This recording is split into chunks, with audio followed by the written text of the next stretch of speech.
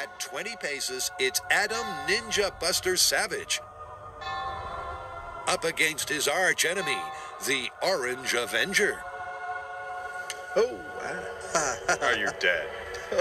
You're dead. okay, you ready?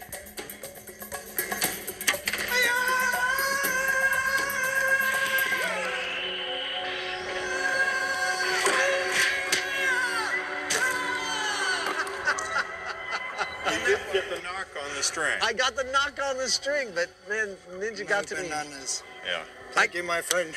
Well, look, I practiced, and my arrow shooting got pretty quick. I was able to fire 2 shots in just under 3 seconds, and that didn't even come close to helping me survive the ninja. Not only did he cut my arrow in half, but I was cut down. In my prime. Adam was toast. Although I have to say this was a close combat situation, and if Adam was over 100 feet away, there might be a different outcome. And the final score, Ninja 3, Adam's Pride 0. So the fans say ninjas can catch arrows. How are we going to call this one?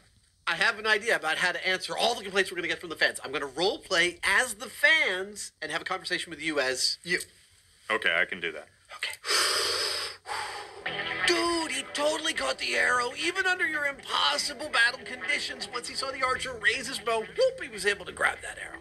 Yeah, well, corpses can't catch arrows. He'd been dead 20 times before that. Yes, but think of all the arrows he avoided before then, too. And under battle conditions, the archers might not be drawing at full strength, and things might be deflecting off walls and stuff like that. He'd still be dead by then. But remember the mano a mano when Adam shot the arrow at him and he was able to slice it out of the air with his sword? Dead. Okay, I can't do this anymore. The myth is that a ninja could pluck an arrow, he has no idea where it's coming from, sense it coming, and reach out and pluck an arrow out of the air. Our ninja is arguably the best in the world at catching arrows, and he couldn't do that. If we had removed the rubber tips from arrows, we'd have one dead ninja on our hands. I say busted. It's busted. Get ready for some hate mail.